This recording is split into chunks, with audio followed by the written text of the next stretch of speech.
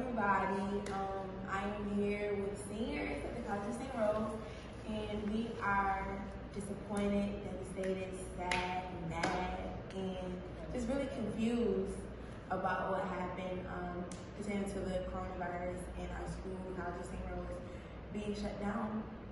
But we just came here to just encourage the seniors. Like, we all are bummed, we all are disappointed, but we're still graduating and we still made it, you know. So that is something to look forward to. And also for the lower classmen, like, this is not the end for you, you know. So take what happened and, I don't know, pick up a job, enjoy time with your family, and just look forward to next semester. Anybody else? I think you guys should take this as a moment to reflect on what you want to do, and honestly decide if school is for you or isn't for you, because this is a very large inconvenience to everyone. So taking this time to figure out what you want to do will save you from, God forbid, something like this happens again and wasting money. And I think for the people that are coming back, if you decide that that is something you want to do, get involved in clubs. You see how small our campus is, you see everything we've done. I feel like this class specifically, class 2020, we set the tone for a lot of big things. And you guys should just come back and keep the same momentum. And don't be sad, even though it's very hard to not be sad, because we're all sad, but don't be sad. And just have safe fun. I feel like that's why a lot of us are devastated, because like, we've been here, most of us, for 4 years, you know, and we worked so hard to get to this point. And for us to have our life change in 48 hours, like, it is just really, it's a lot, you know. So. My message to the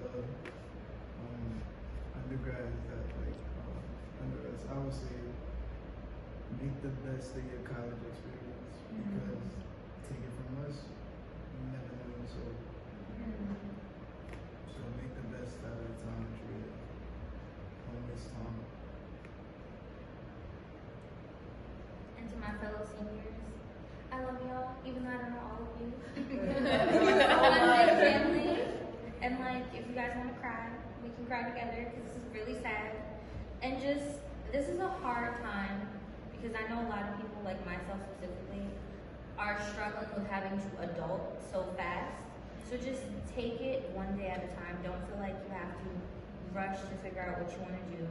Even though we are graduating in a month and a half, it feels like we kind of have to graduate now and figure it out. So just like, keep a clear headspace. Don't feel like you have to figure everything out immediately, because it'll get real clouded in there real fast, and then you'll feel like you're spiraling. And don't spiral. We've worked really hard to get to this point. We all have. And you're not alone through this. We're all here to support each other. I wanted to just touch on the fact that, like, I feel like a lot of us are taking everything that's going on around us, like, either some of us are taking it too lightly or some of us are like panicking. We need to be alert. We need to make sure we're staying informed. We need to make sure we're reading and like staying up to date with the news, because there's a lot of new things coming out, like people finding cures and stuff like that. We need to just make sure that we're being on top of everything, because at the end of the day, once we leave here, this is like the real world. College can sometimes feel like a bubble that we're in, but like for some of us who are leaving and coming back, like, we need to stay hydrated, we need to stay healthy, we need to take a lot of vitamins, just try to be the best you in this time, and take this time to work on yourself. Like Cass said, reflect on everything that you're trying to do in the future, and make sure that this is for you, and not only that, but make sure you're doing what you need to do so you're equipped for maybe if it's time to come back or not, but for next semester. And for people that live in situations, or come from situations that may be uncomfortable or not a safe environment, just stay encouraged, you know.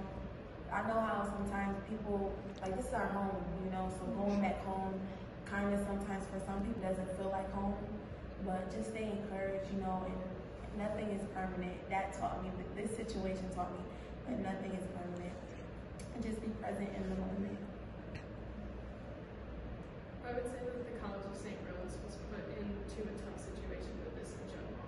With our semester starting early, we had an earlier spring break than most of the schools surrounding us, and the outbreak didn't really happen until our spring break had already started. So they didn't really know what to do, and bringing us back was probably their viable option because they didn't know what was going to happen in the United States first. So I wouldn't blame too much on the administration because that was a stressful situation that a lot of them would go through on deciding what is going to happen further going on, and just kind of reminisce on the fact that the United States is going to take some action for this and help us, and that we have good health care around us, for most of us at least, and to just take care of yourselves. And if you don't feel good, to rest and stay away from other people, especially high-risk people.